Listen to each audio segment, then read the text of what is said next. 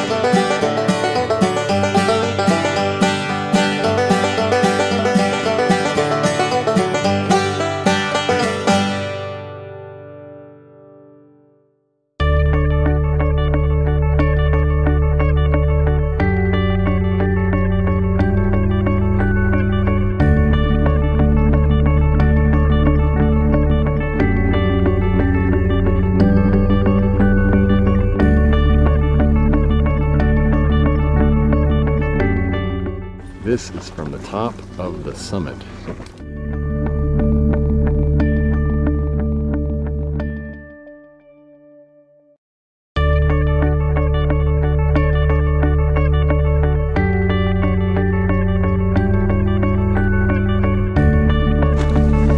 That's civilization, so to speak.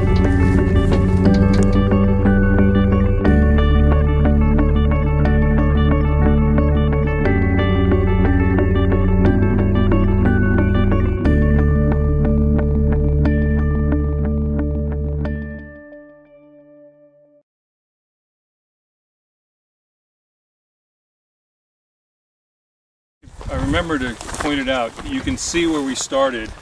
When we go back down, there's one turn we make and you can see the parking lot, you can see the outhouse and your cars and stuff. And then you turn that corner and you can't really tell anymore. But you guys came in right below the green water tank is where our mailboxes are. Came down to the bottom below that field with the rectangle. There's a research plot there that Sandy's been working on, a restoration plot. And we're in kind of the central north satellite.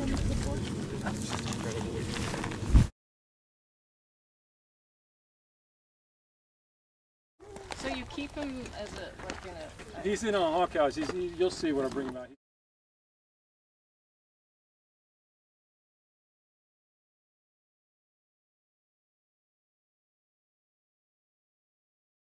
Want to trap adult hawks that band them and measure them and all that.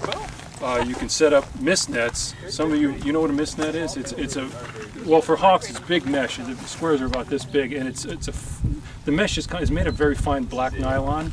And it's usually 10, 12 feet tall and wide. And humans you stand 15 feet away, you can't see it really. And so for hawks, I mean, passerine and small birds, they just set them up where the birds are flying around. The birds, smaller mesh, they hit them and they fall in a little, it's kind of loose. You go up and they get a little tangle, you take them out. Yeah, but for hawks, you know, they're moving fast and you can use a tethered great horned owl on the ground under a net. And if you put it near a nest or something, the adults don't like them there. And they don't come and hit them, they dive bomb them. And they hit the net. Oh. You know, they fall in the net and you go grab him and you can ban him. So he's kind of the lure, but so, you know, he earns his keep.